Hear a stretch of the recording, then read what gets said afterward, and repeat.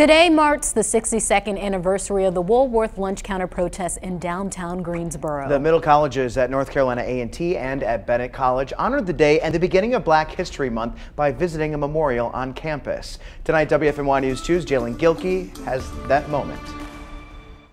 David Richmond, Franklin McCain Sr., Ezell Blair, and Joseph McNeil. 4 names which will forever live on the campus of North Carolina A&T. However, 2 GCS schools are doing their part to make sure these names live forever through their students. It was awesome. Even more so just diving deep into the history behind A&T 4 and what they've done, what they, many of them have taken pictures by the statue or been on campus but haven't known it. So to actually take the opportunity to educate them, for them to ask questions, engage with them in that type of discussion, it's just been eye-opening to start Black History Month.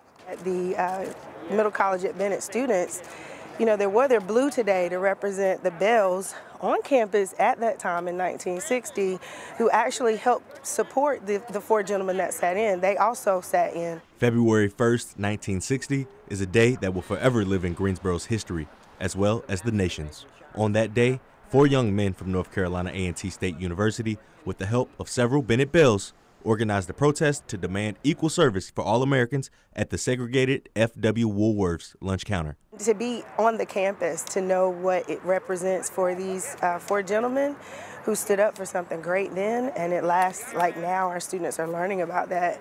For the first time since 2019, the middle colleges at North Carolina A&T and Bennett College were able to march from their campuses to the statue to pay their homage. For my school to begin it, it represents not only a part of history that's never spoken, that Bennett and also Dudley High School had helped in this history, but we get to almost relive it and honor the people. It means a lot just to be able to be a part of this history, especially at the campus, and be a part of what they stood for and what we're trying to change now.